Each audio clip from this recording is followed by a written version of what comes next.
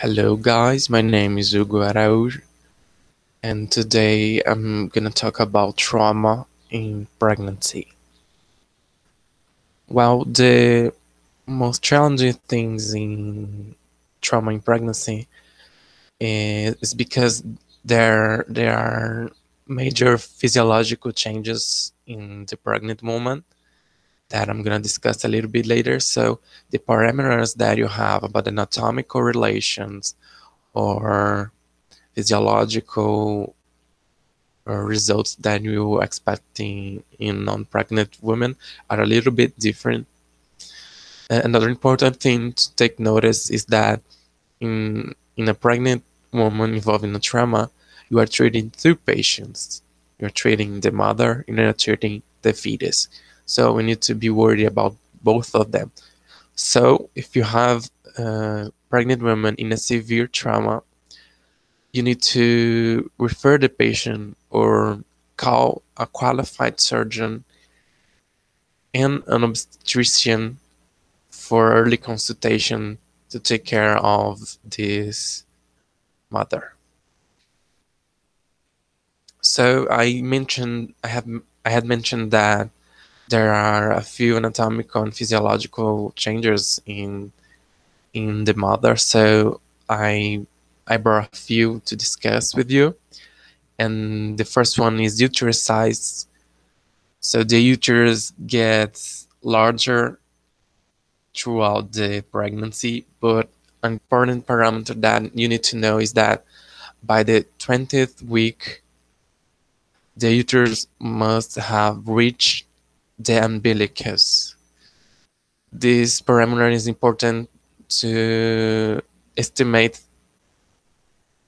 the age of the pregnancy of the women. This is important to the assessment and treatment of the patient that we are going to discuss later. Another physiological state is that the intestines of the mother are pushed southward because the uterus is growing right here. So the intestines get pushed southward, so they are usually more protected in blunt trauma because they are protecting with the uterus, but that makes the uterus more vulnerable than the intestines in blunt trauma. Placenta is vulnerable to shear forces because it is there is not much elastic tissue in the placenta, so it's very vulnerable to shear forces. Another important detail is that plasma volume increased throughout the pregnancy. This is important when the patient has suffered on trauma because they usually take about 1.5 liters of losing blood that they will show any symptoms of hypovolemia because they have a plasma volume increase throughout the pregnancy. So to be affected by hypovolemia, it takes a little bit more losing blood. It takes more hemorrhage to show symptoms. Another important thing is that physiological anemia that happens in pregnancy. So the more common mechanisms of injury in pregnant women are listed here. The most common one is MOT. It's a vehicle collision, which represents 49%. Falls represent 25%. Assault represent 18%. And gunshot wounds represent 4%. And burns represent 1%. So the mechanisms of trauma that I have mentioned, they usually are represented by blunt trauma. Blunt trauma represents 91% of trauma in pregnancy. You can diagnose blunt trauma by looking at external contusions and abrasion, for example, at the abdomen. So in the abdomen of a pregnant woman, it's important to inspect if there's any contusion or if there's any abrasion.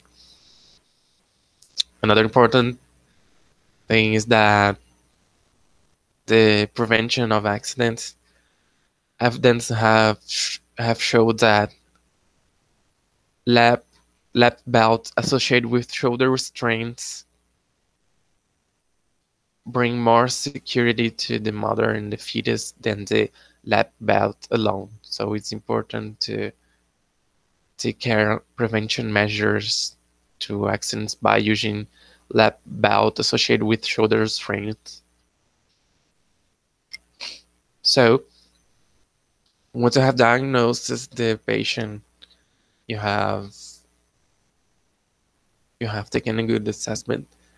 So you're gonna ask yourself, who am I going to treat first, the fetus or the mother?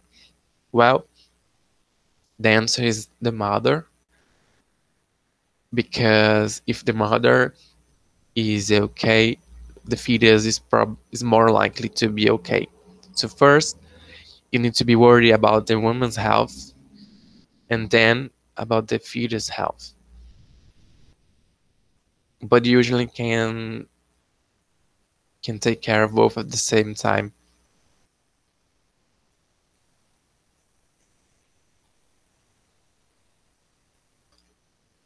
So the primary survey of the mother, well, first, they're similar to any other non-pregnant patient in trauma, because you're gonna need to ensure airway, you need to ensure adequate ventilation and oxygenation, and effective circulatory volume.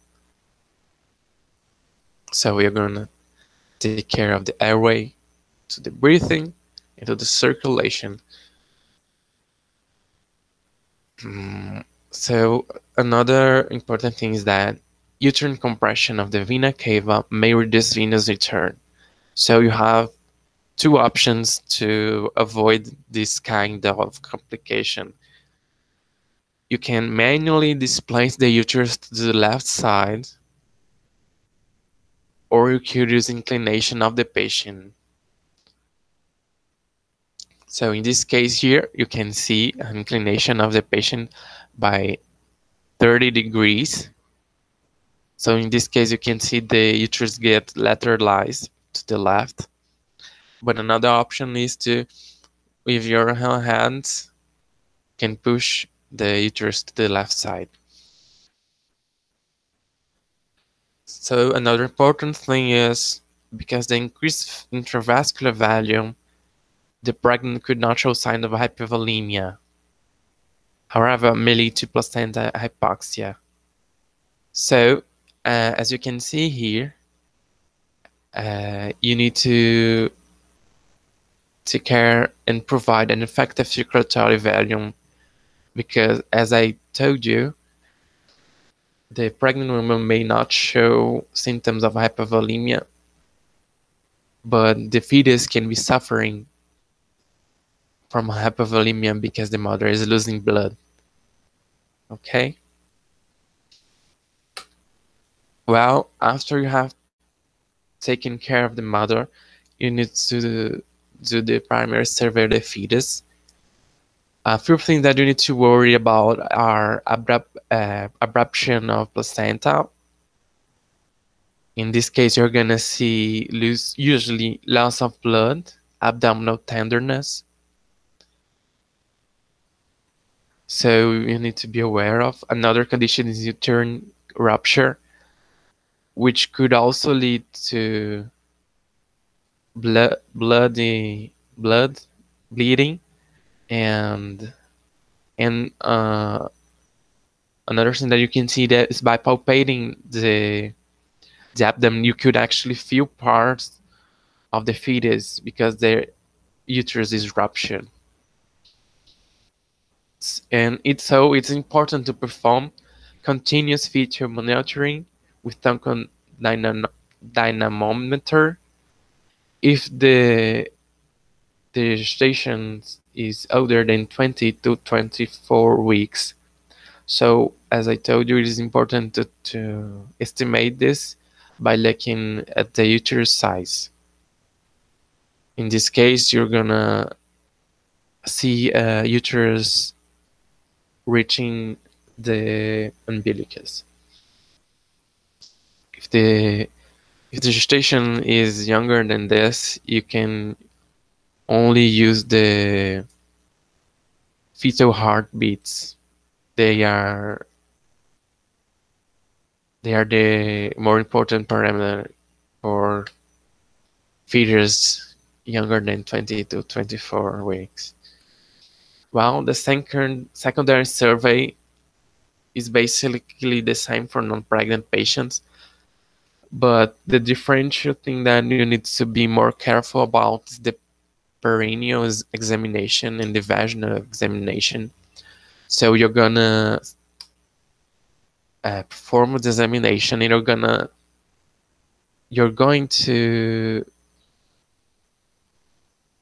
be attention to if there's any amniotic fluid in the vagina, if there's any evidence of a pH greater than 40.5, which suggests rupture of chorioamniotic membranes. And of course, you're going to see if there's any blood in the vagina. So life-threatening conditions such as amniotic fluid embolism or disseminated intravascular coagulation must be treated right away, especially by uterine evacuation and pharmacological treatments such as replace platelets, fibrogen, etc. Another important thing is that Rh negative patients should be considered for Rh immunoglobulin therapy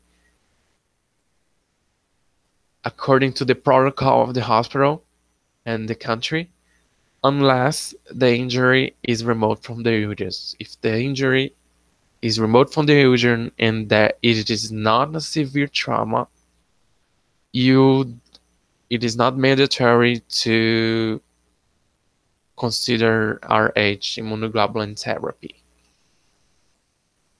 Another discussed condition is that perimortem cesarean C-section. So, perimortem cesarean section, occasionally baby is successful if performed within 4 to 5 minutes after cardiac arrest of the mother. So, this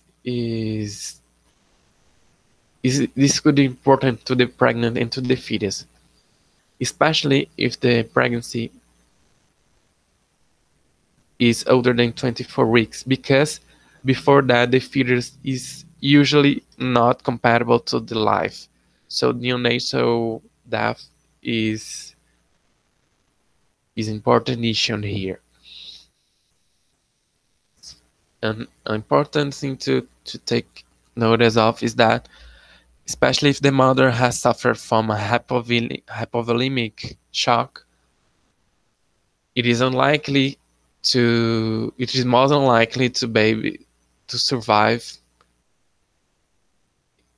in a perimortem cesarean section, because all the physiological changes that I have talked about. Because once the mother show any symptoms of hypovolemic shock, the fetus had already been suffering from hypovolemia a while ago. So there is going to be a lot of neurological damage or even death. So my reference were the 20th edition of Advanced Trauma Life Support.